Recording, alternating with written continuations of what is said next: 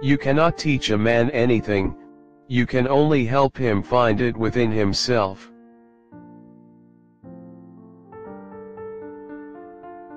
The sun, with all those planets revolving around it and dependent on it, can still ripen a bunch of grapes as if it had nothing else in the universe to do.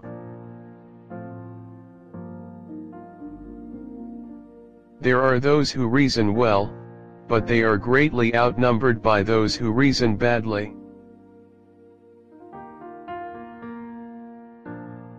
Measure what can be measured, and make measurable what cannot be measured.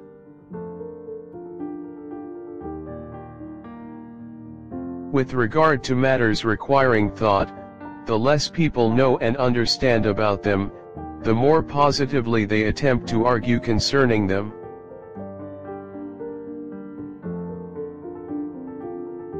See now the power of truth, the same experiment which at first glance seemed to show one thing, when more carefully examined, assures us of the contrary.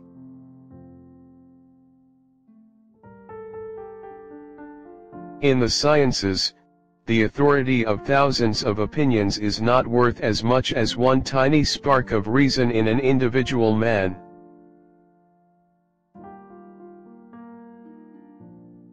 They seem to forget that the increase of known truth stimulates the investigation, establishment, and growth of the arts, not their diminution or destruction.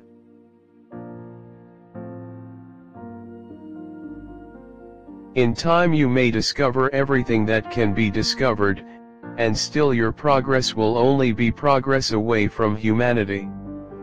The distance between you and them can one day become so great that your joyous cry over some new gain could be answered by an universal shriek of horror.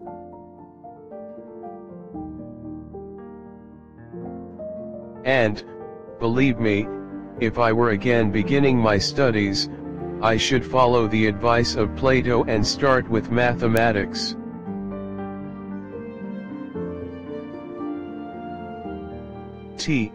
The increase of known truth stimulates the investigation, establishment, and growth of the arts.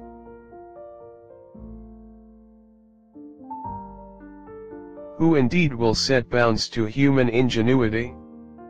Who will assert that everything in the universe capable of being perceived is already discovered and known?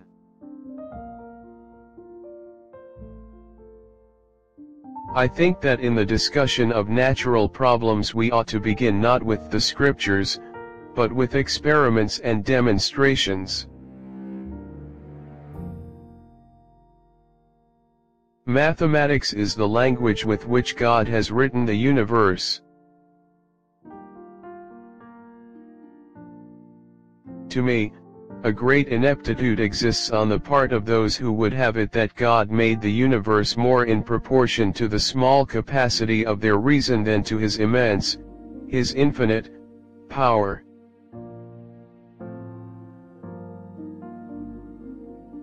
The greatness and the glory of God shine forth marvelously in all his works, and is to be read above all in the open book of the heavens. Where the senses fail us, reason must step in. I think that tastes, odors, colors, and so on, reside in consciousness.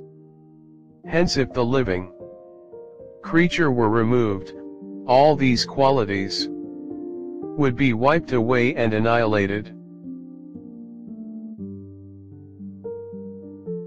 The fear of infinity is a form of myopia that destroys the possibility of seeing the actual infinite, even though it in its highest form has created and sustains us. All truths are easy to understand once you find them, the point is to discover them.